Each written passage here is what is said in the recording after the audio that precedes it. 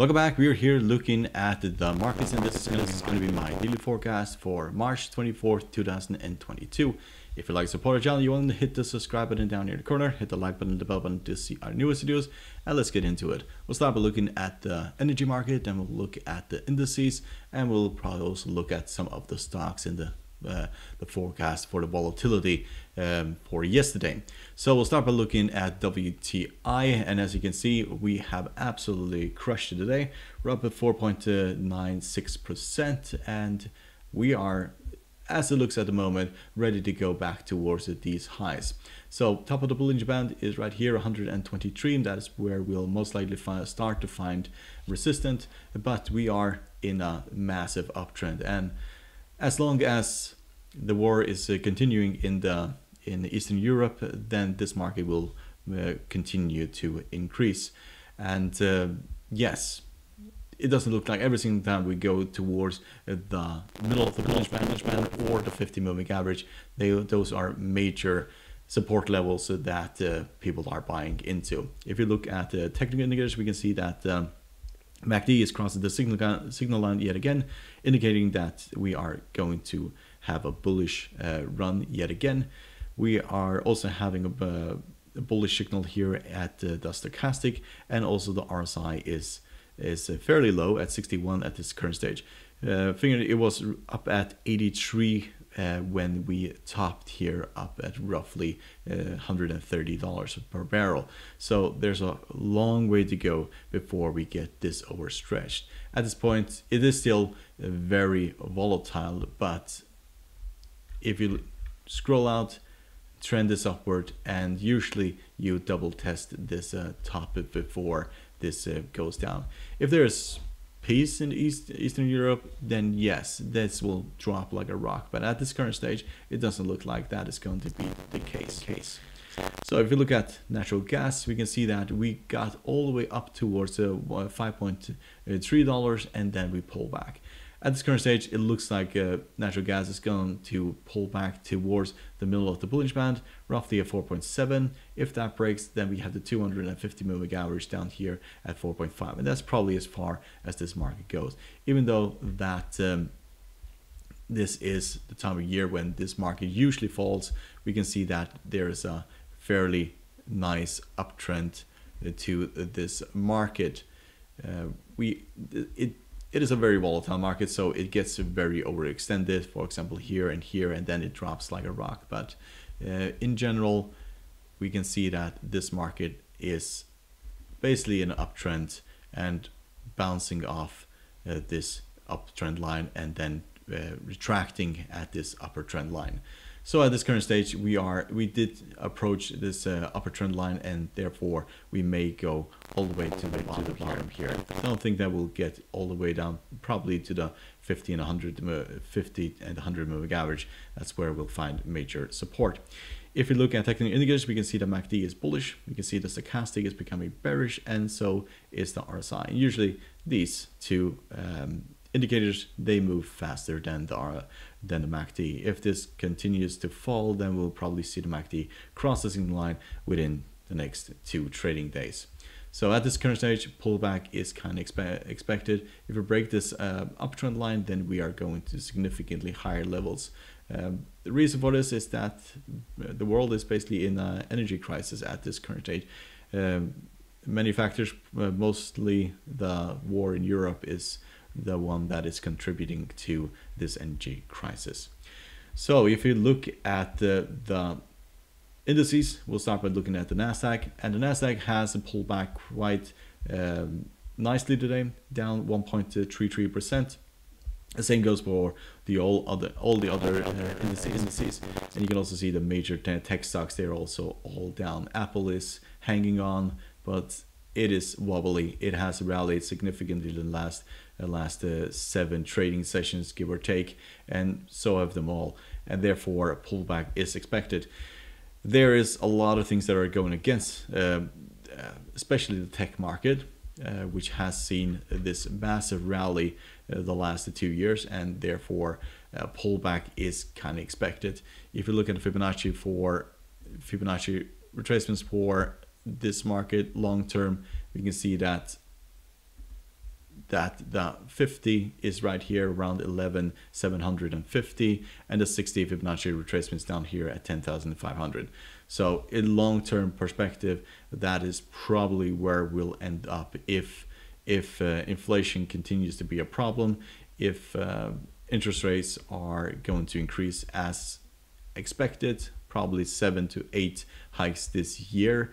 That will basically bring it up to roughly 2.5% to 3%, depending on how much they basically increase it in each time. But inflation is getting completely out of hand, and they have to do something about that. And of course, the uncertainty of escalation in the war in the Eastern Europe is also going to play a significant role. But if we break below this candlestick of yesterday, roughly 14,300, then this could drop to the middle of the bullish band. That's 13,900, and after that, all the way down to the very bottom, roughly 13,000.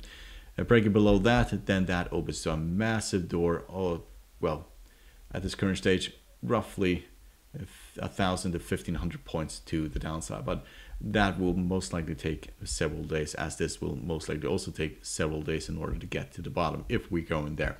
If we take out this top here, then we could head towards the 200 moving average, where we also have a double top here, and breaking above that, then it's kind of sure that we are going to the very highs yet again. Very unlikely.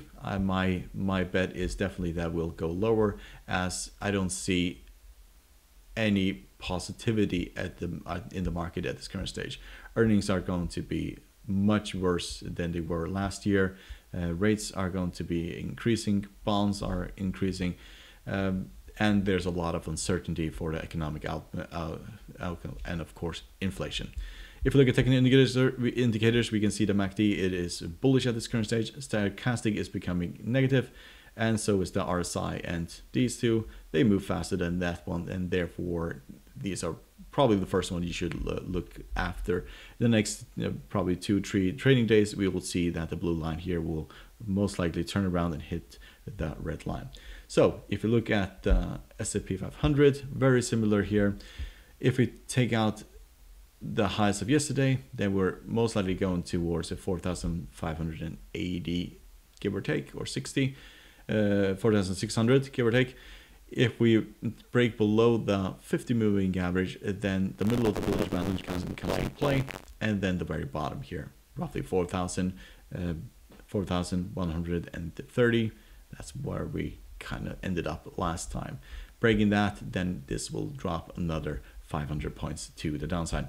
Also here, stochastic is turning around, RSI is turning around, and so is the MACD. So this is basically starting to look like a downtrend, making lower lows, and if this breaks, then we'll make another low.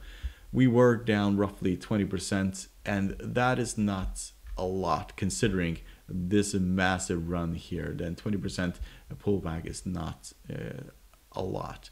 Going back towards 3,300 or the previous highs before the pandemic, that would be a nicer pullback considering all the things that are going on in the world at this point.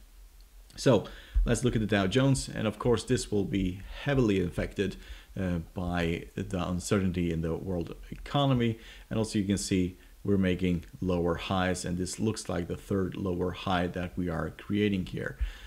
Also lower lows, and therefore we could drop all the way down to 32,000 if we basically break this. Stochastic negative, so is the RSI. MACD is still bullish, but it is turning around, and we had a terrible day today. We're down roughly 1.34%, and we also broke below the 50 moving average. And the thing with this candlestick here is that there's no pullback at the end of the session. So people were basically selling into the end of the session, and that is not a good sign for this market at all. If we break above the 50 moving average, then we could go targeting the 35,850 level and then the very highs. But that is, there should be some pronouncement from the Fed and or something completely turning around with the world economy in order for this to happen. We can see this has been the same trend the last, basically for this year 2022, rallies and then pullbacks, rallies and then pullback, rally and then pullback, and who knows where the bottom is at the current stage. I don't think it is here or it was there. So let's look at the European market. This is the DAX, and also DAX is looking terrible. So DAX down 1.31%, and compared to the other three indices that we have looked at, this looks even worse than those. If you look at the Fibonacci retracement for the DAX, we can see that we kind of got to the 50 Fibonacci retracement, stalled there. We didn't get to the 61.8, and yeah, I don't think we're going to get there. We have the 50 moving average right above, so we'll run into that and then it will drop like a rock. But taking out that candlestick roughly at the 14,000, then this will basically be a tidal wave. I think it's going to be a lot of choppiness and then go and retest this very bottom. But especially the European economy is not looking very strong. Increase in energy prices will definitely hit manufacturing in Europe, German economy, DAX, for example, and therefore expectation for this is not very high. Also, rampant inflation is also going to basically eat away people's disposable income. They will not have money to basically throw at the stock market as they had during the pandemic. If we look at the technical indicators, we can see the MACD is still bullish, stochastic is bearish but in bullish territory, and the RSI is turning around quite aggressively, and there is still a lot of room to the downside, as there are for all the indices. They have been rallying the last week and a half, and now it looks like they are turning around. So let's look at the VIX as the last thing we're going to look at.